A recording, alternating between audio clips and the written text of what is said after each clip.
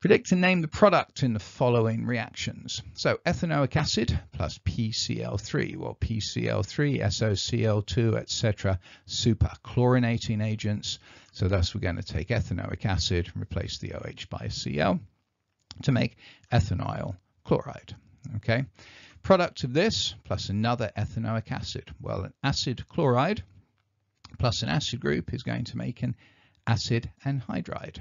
So we're just going to have, here's the CH3C double bond O, react it with another ethanoic acid, there's making that, plus of course HCl is lost.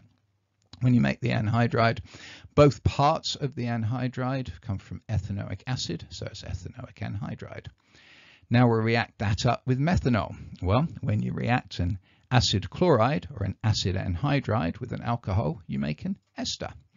So there we go, we just have the ester coming in, the methanol coming in here, tacking here, you lose an acetic acid, and this is an ester, so we name it as in, first of all, the alkyl part of the alcohol, so methyl, and then what was left of the acid, ethanoate. And finally, we take an ester, C, plus sodium hydroxide and heat. So we're going to base catalyze hydrolysis of it. That would give us, first of all, the conjugate base of an acid, and then we use dilute HCl to turn it into the acid. So when we're going to break this up, we will just make ourselves ethanoic acid, plus of course the methanol back again. We do it with the base catalyzed instead of acid catalyzed because the acid catalyzed is too much of an equilibrium. The base catalyzed is a nice, beautiful, straightforward, straight reaction.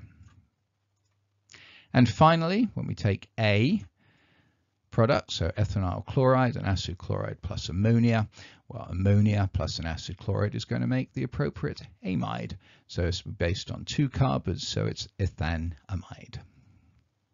Really important that you're happy with all of those reactions of the various acid derivatives. Fairly straightforward. Remember the reactivities, remember the order in which you can make them. Hope you enjoyed this.